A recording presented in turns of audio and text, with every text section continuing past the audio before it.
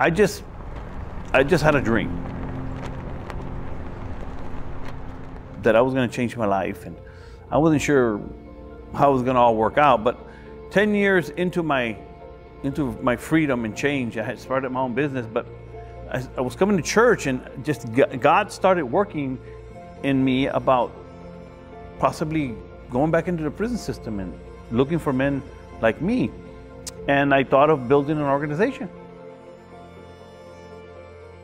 because I just figured that's what I needed in order to go into a prison. So the idea of Choose to Change came because in my mind and everything that I had learned in the last 15 years prior, in prison and out of prison, is that life change was a choice. Even back in those days, he was talking about wanting to change men's life, wanting to change lives of people. Half of what he said I thought was crazy at the time. However, and to see all these years later, to see his dream come to fruition and see the lives that are changed makes me realize maybe he wasn't so crazy after all. For some of us, this is the last chance before the system throws away the key on us and elects us for forever. And this is my last chance. There's no other place that I wanted to be, because I know that the way I was living, it only takes to prison. It only takes you to a hospital. It only takes you to the grave. There's life and there's death. There's right and there's wrong. And I knew that you had to choose. And in my experience in rehabs, and my experience with AA, taught me that choice was the key in everything I've ever read and researched to the pivoting point to life change. And so Choose to Change was born. It wasn't just an idea in my head. We go to my mom's every Sunday after church. And I remember telling my family, I want to go into the prisons. And that's how it started.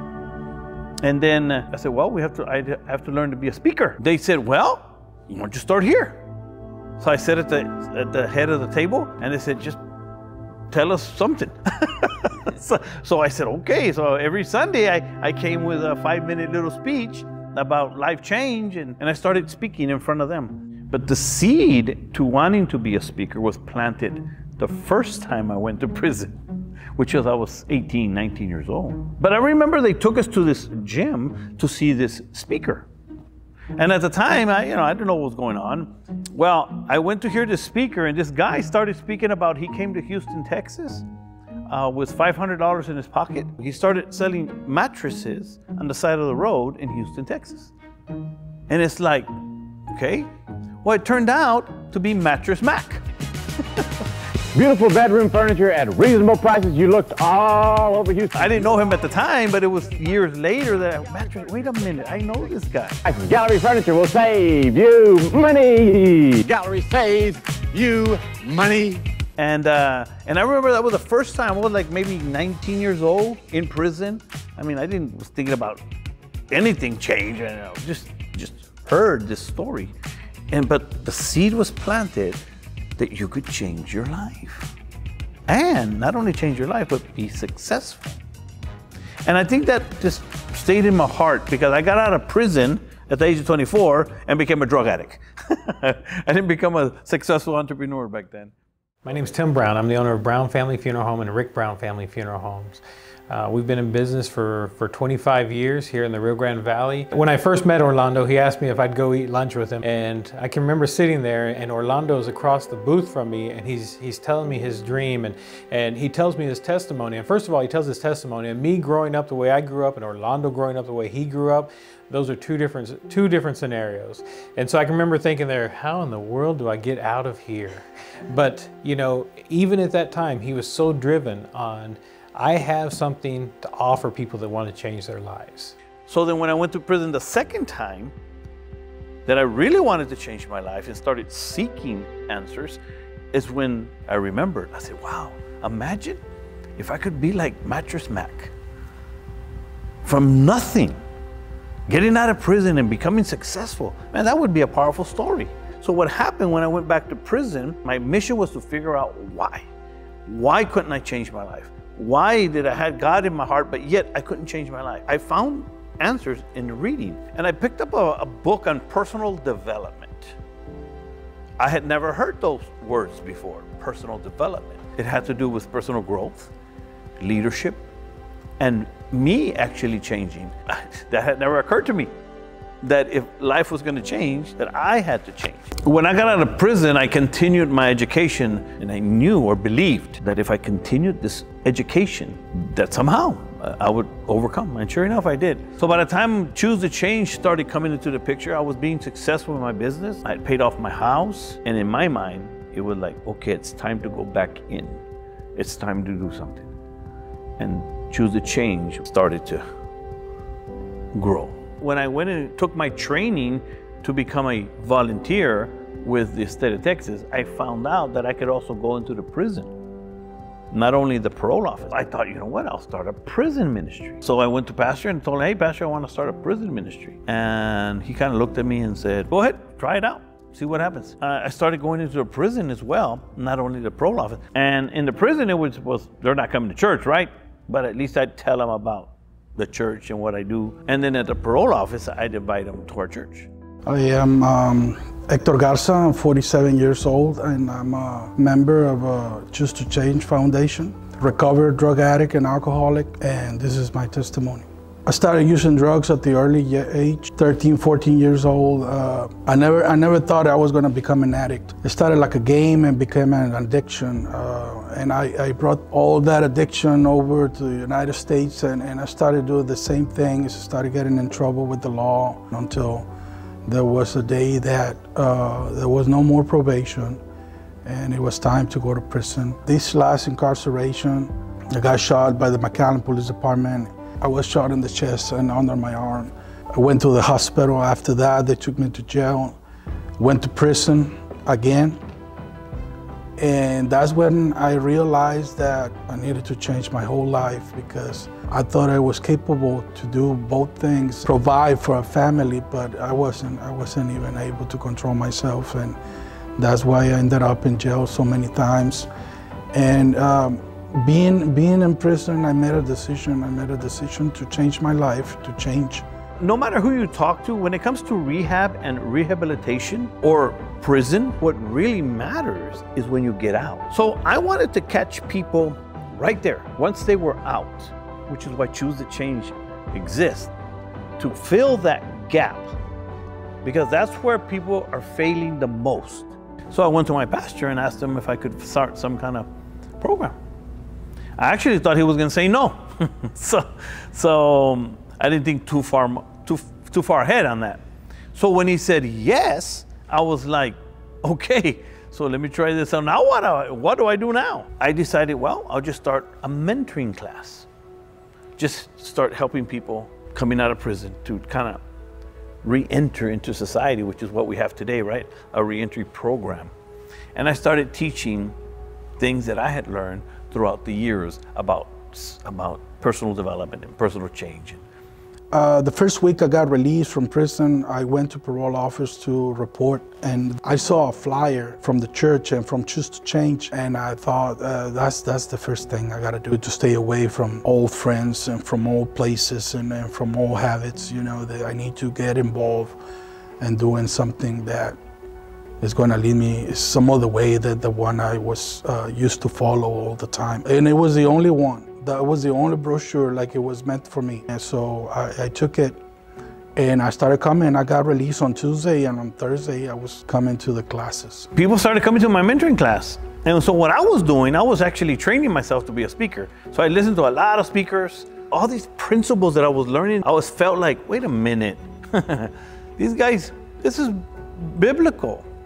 But I had never understood it that way. So when I started learning that these principles were spiritual, I started putting them together from a biblical perspective, and I started teaching it. And this is what we have today. I did classes, AA, NA.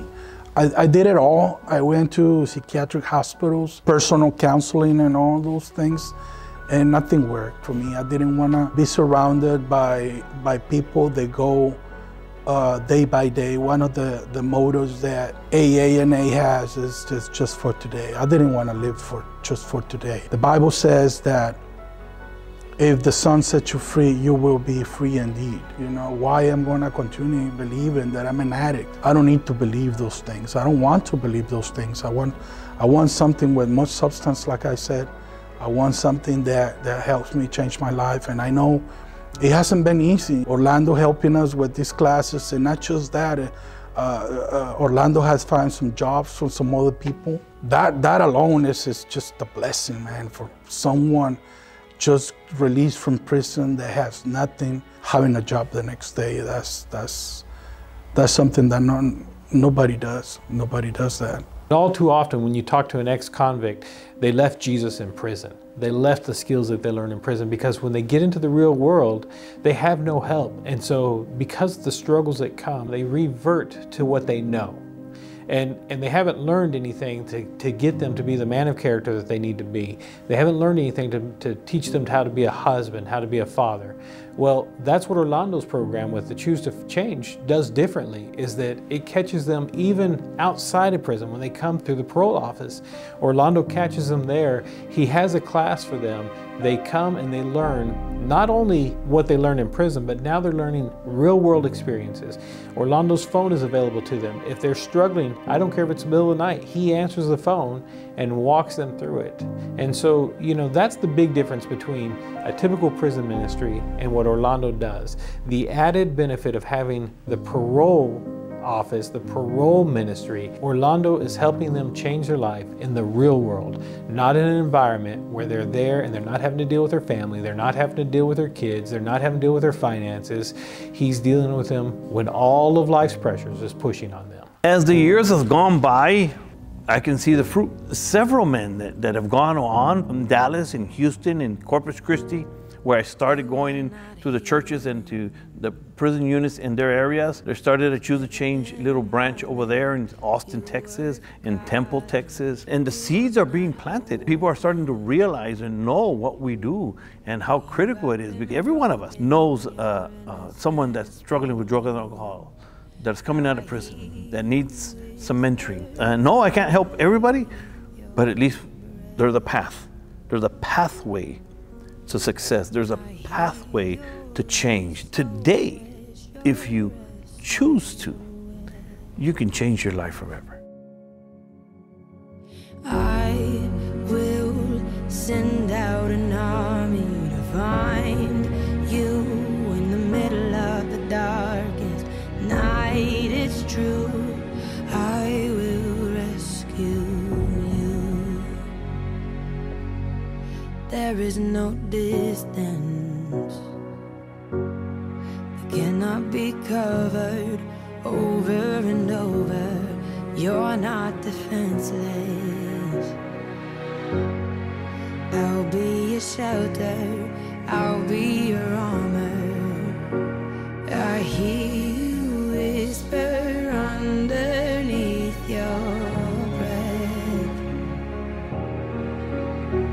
I hear your SOS, your SOS.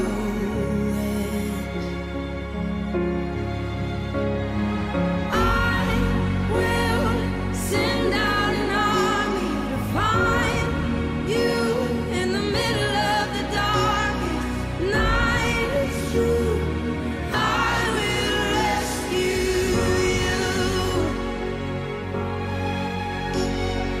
I will never stop marching to reach you in the middle of the hardest fight. It's true, I will rescue you. I hear the whisper underneath your breath. I hear you whisper you have nothing. There's very few people that have a dream like he had, and that's all that consumes them. Every conversation was about this dream. I'm going to do something that's going to change the lives of people. And every conversation revolved around, I'm looking for people that want to change their lives. And sometimes you thought, okay, man, this is a little overboard.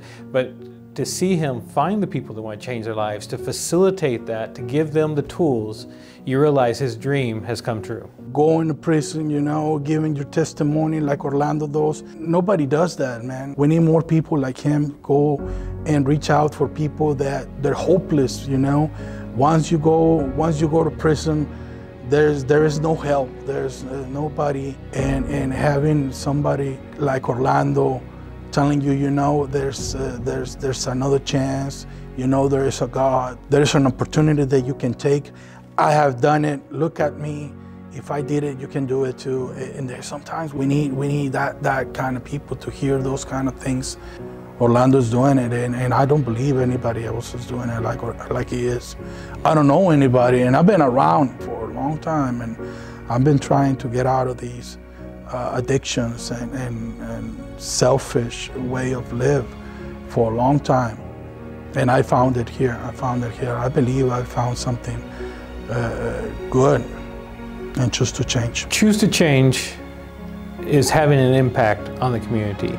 You know, all I can tell you is that the city of Alton wouldn't have a church that is there without Choose to Change.